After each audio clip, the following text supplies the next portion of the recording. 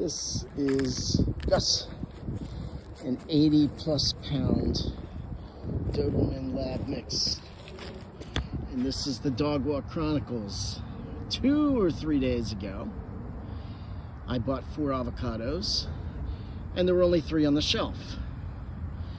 So a quick call to the vet, a quick look up in the internet, said that avocado was not necessarily good for the dog.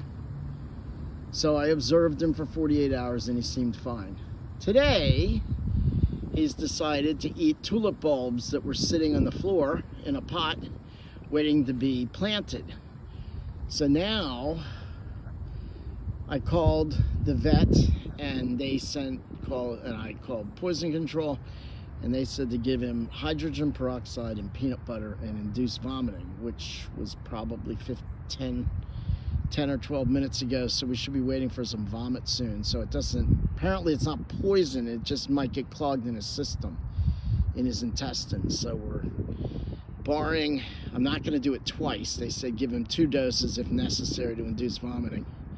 If he doesn't vomit, then phase 2, continue to observe and give him pumpkin puree or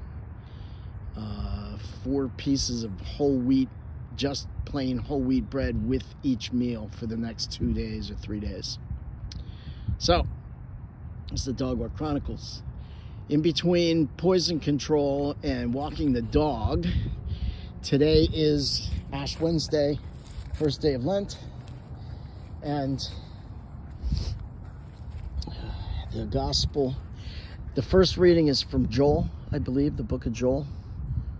I don't remember the chapter and verse, and I don't remember the psalm, but I do remember the gospel. I don't remember which one it is, but it's the story of giving alms and wait, is that correct? I believe it's giving alms and praying in private, not out in public so people can see you, fasting, and keeping yourself shaved and clean so people don't look at you and go, oh, what a good boy am I, what a good boy are you for fasting, and giving alms so your right hand doesn't know what your left hand's doing, or the vice versa. So in private so people don't know and congratulate you, because what you get praised for here, you've already been praised. But do these things in private for God to see, and that's the reward you want. You want to do these things to please God. And when you please God, he's going to take care of you. Well, either way, but he's going to take care of you. So this Lent, try to fast.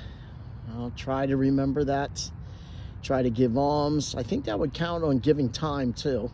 So if you don't volunteer for something now, I suppose you could volunteer, but certainly dropping some food in at your local food bank or caring for the poor in some fashion. And prayer. Prayer is always the answer to a Catholic. Did you pray about it? Well, no. Well, then go pray about it and then come to Father, to your priest, and ask him for his advice. But first go to God and pray and ask him about your issue or your problem.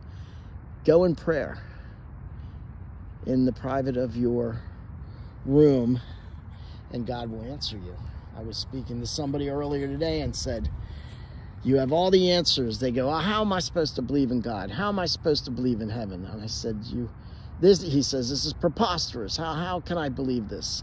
And I said, you have all the answers you need. God provides everything you need to get you to heaven, because that's what he wants. Everything you've got at your disposal. I've given him certain logical proof texts for God, for different things. I've tried to be a good example. And I said, don't try. Your brain is what the size of our fist. Don't try to wrap your little fist brain around what is God, which is all encompassing. Don't be so presumptuous to think that you're going to get all the answers. I said, go to heaven. Work your way to heaven and ask when you get there. But in the meantime, we all have everything we need. So pray, fast, give alms, and have a fruitful Lent.